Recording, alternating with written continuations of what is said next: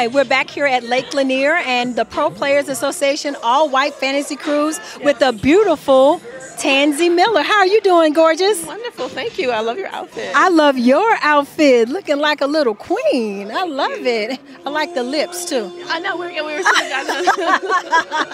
Yes. Dramatically real, let me throw that out Dramatically real, yes. Dramatically real line. So tell us, you're one of the hosts, so tell us why you're hosting. Tell us a little bit about who you are and what's your connection with domestic violence. Okay, first of all, I'm Tangi Miller.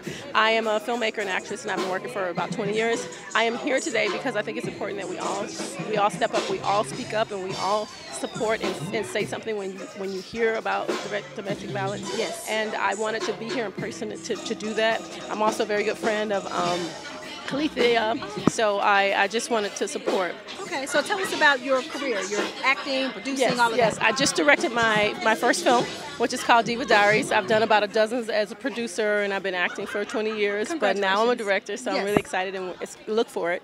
Right now, we are selling it, so. Awesome. This is your girl, Dr. Lexis, coming to you live from the red carpet with Miss Tangi Miller.